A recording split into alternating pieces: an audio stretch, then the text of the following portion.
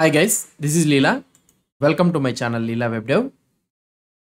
So up to now we have covered the core topics in the vue.js composition API like watchers, computer properties, form input bindings, list rendering, how to list render, event handling, conditional rendering. These are all the things we have seen, class and style bindings like that.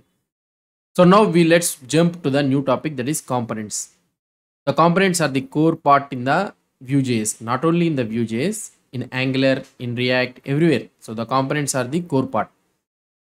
So I am assuming that you know the basics of the component. Why? Because from the first onwards, we are trying to create a component and we are using the component, right? So this SFC components, like single file components. In the first, we have seen how to create a component and all those things. So now let's try to see in this video how we can register a component. In how many different ways we can register a component. Let's try to see. Generally, a view component or any component. So if you want to use that component, we need to register the component. Okay, so that the view knows where it is actually located and how I need to implement according to its template. So the component, generally the view component, we can register it generally in the two ways. That is, one is global and another is local.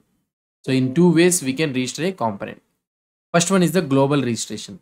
The global registration, if you try to see, up to now we are trying to register the component in the global way only. So this is the global way.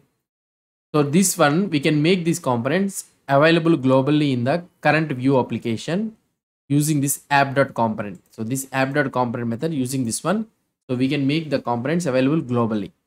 So now if you try to see here, this component, we can use it anywhere in the view application. So that is the main thing.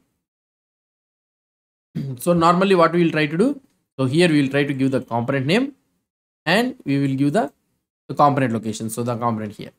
So we're using this one, and not only like this, we can also give the chain. So like this, for example, if I can do it like this. So like this, we can do like this also. Instead of mentioning it like this, we can chain the components. Okay. So like this chaining is also fine. So we can also chain the components. Globally registered components, what I have told you previously. So we can use it in the template of any component within the application. So we can use it in any template. So right, that is the reason we have used it in app.view, and we can use these all things in internal also. So that is the main thing. So now the another way of thinking is the local registration. Okay. So this local registration is the convenient way. Why? Because global registration has some few drawbacks. So what are those drawbacks is, for example, let's say that here we have registered these all components in the global, right? So these things have some drawbacks. What is the drawback is, global registration prevents the build systems from removing unused components. So something we call it as a tree shaking. So whenever we are building this one using Webpack or anything, so global registration, if you try to register the components in the global, if for example if you are not using this component globally, okay, not means if you are not using this component in any application, in this application, you are not using this one is, so while you are building, so this will not remove this unused component. So this is an unused component. This will not be removed from the compiled JS file. So that it means, so your code will become bloated. So your code base will become more. So if you globally register a component but end up not using it anywhere in your app, it is still included in the final bundle. So in the final bundle file, it will be still included. So global registration makes dependency relationships less explicit in large application. It makes difficult to locate a child component implementation from a parent component using it. So now, for example, if you are trying to mention like this, so we cannot able to determine which is a parent component and which is a child component. So this affects the long-term maintainability. Similarly, using too many global variables. So local registration scopes the availability of the registered component to the current component only. So it makes the dependency relationship more explicit and is also tree shaking friendly. So normally, if you try to see how we can register this one, for example, let's say that I am removing this app.component counter. Okay, I don't want to use it globally, so I am removing it from this one. So where I am generally using this one in the app.view. So here in the app.view, I am using this counter. So now when we are using this counter in the app.view, this is a component, and I can include this one here.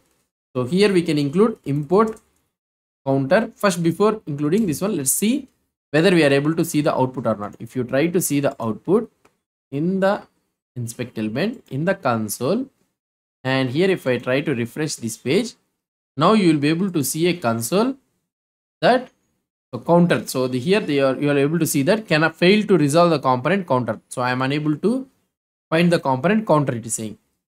What can I do here? So this counter is using here, right? I am registering this one is globally. Locally. Import counter from, so we can use it like this. Here in the components, you will be having counter component, right? There is one counter.u. That's it.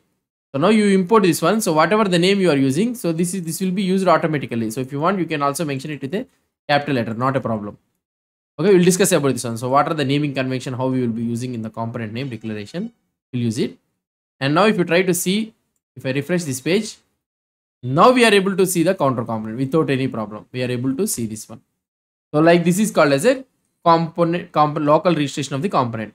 So now right now we are using the setup. So that is the reason. So there is no need to mention again. So we can import it, whatever the name you are using, I can directly use it here.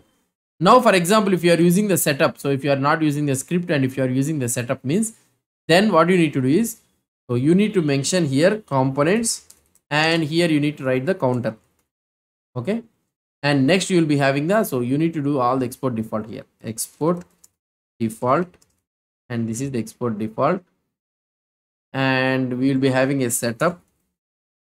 Okay. And in this setup, so I need to include these all the code into that one. And we need to make it exposable. So that is the thing you'll be having. So you need to mention it here like this. So just I am removing this one all. So that is the thing you need to have. So if you are using the setup option.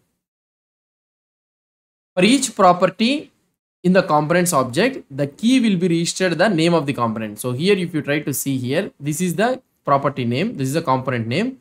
So now for example, let's say that you want to mention some other name. So counter component. Okay, I have changed this one to counter component. Okay, so we can use it. Now here this name will change here. So now if you try to see here in the output, if you see the output here, if I refresh this page, and here you'll be able to see that counter I am unable to find the component counter. Why? Because we are calling with the name counter here, not the counter component. Now what I can do here directly, I can replace with this the counter component. So not a problem. Okay, now if you try to see here the output, then it will work without any problem. So it is working without any problem. So like this you'll be having the naming conventions. You need to be very careful. So whatever the name you are trying to use it here, like this we can use it. So now the vue.js, when you are trying to use it in the SFC compile templates, so the component name casing, so you need to use it. So normally we will be using Pascal case name. So these are valid JavaScript identifiers. It makes it easier to import and register components in the JavaScript. So now, so here we are using the Pascal case. For example, let's say that when you are using in HTML or anything where it is not supported, means DOM template thing. So you can also name it like this, counter hyphen component. You can mention it like this. So this is also a valid one.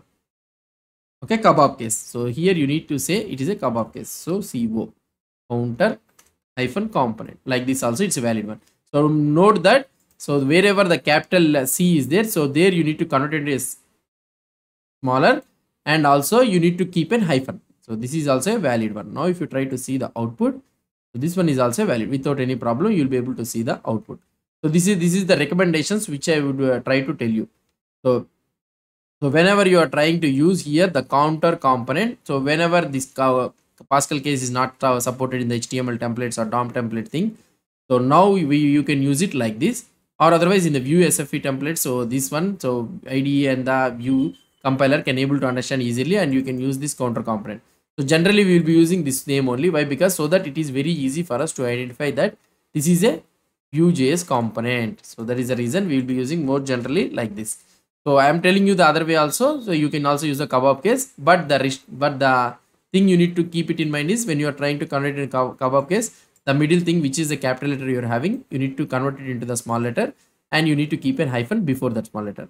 So that is the thing you need to understand.